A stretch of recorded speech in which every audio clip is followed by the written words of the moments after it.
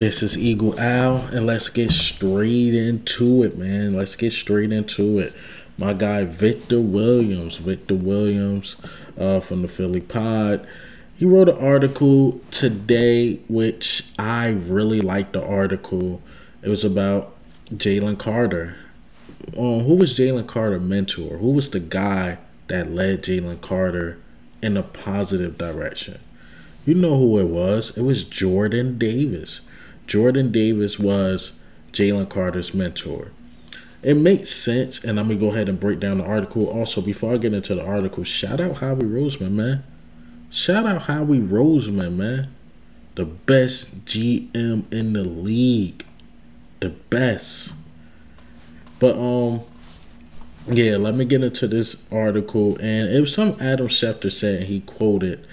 So, one second, getting it up on my phone, and I'm gonna go ahead and post it right here for you guys. It said, if Carter's red flags prove too troublesome, he could slide to the Eagles at number 10th pick, or number 10th overall, I should say. Philadelphia typically stay away from players with poor reputations. Carter's quite literally goes against every principle GM Howie Roseman stands for. But they have one ace at their disposal. Former Georgia teammate Jordan Davis. And this is quoted from Adam Schefter. When you talk to people around that Georgia program, they say that one guy, maybe the one guy, that kept Jalen Carter in line was Jordan Davis. When he was around Jordan Davis, he was on some of his best behavior. Philly will have an advantage bringing Carter to Philly and have Jordan Davis as that guy that could help out there. Sorry about my reading. But yeah, man, Jordan Davis. Jordan Davis is the revealed mentor of Jalen Carter. That's why I would say about 2 years ago, per se, you didn't really hear nothing negative about Jalen Carter, like what he was doing off the field, him being reckless. Could it be because the draft coming up and they want his stock to fall? Certain teams, sure. Or could it be because Jordan Davis is not there? You don't have that mentor.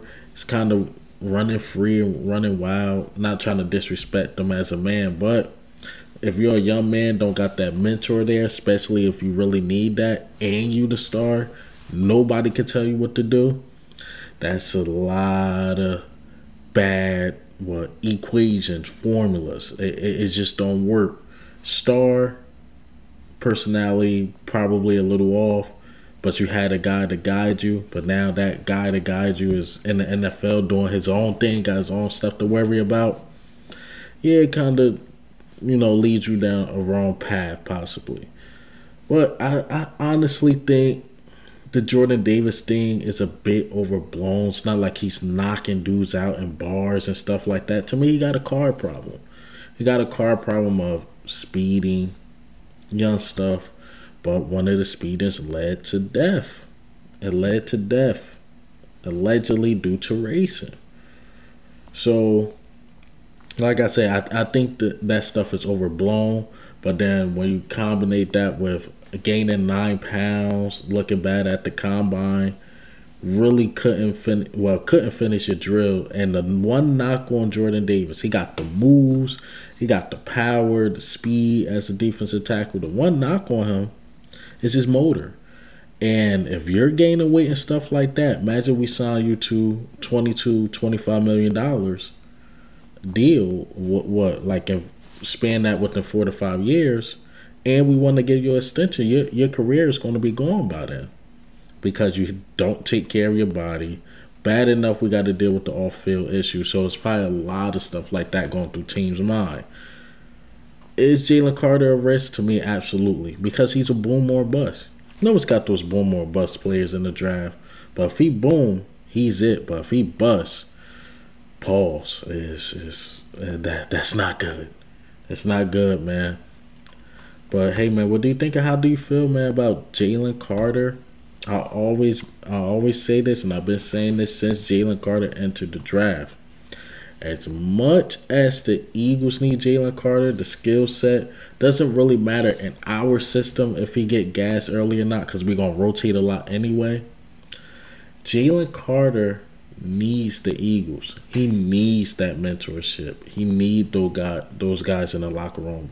Jordan Davis, Jalen Hurts on the offensive side, Brandon Graham in your ear, Fletcher Cox in your ear. I'm pretty sure Josh Sweat is probably up and coming to be one of those guys. And then, of course, you got the Slay in the building. And you got a lot of guys that can mentor. Howie Roseman, upper management, can help him out. So, yeah, man, as much as we need him, I think he need us. But, hey, man, what do you think and how do you feel about Jalen Carter? I think he need the Eagles. As if we get past the Seahawks, Eagles got to find a way. We got to find a way to get this man in green. But this is Eagle Al. I'm out.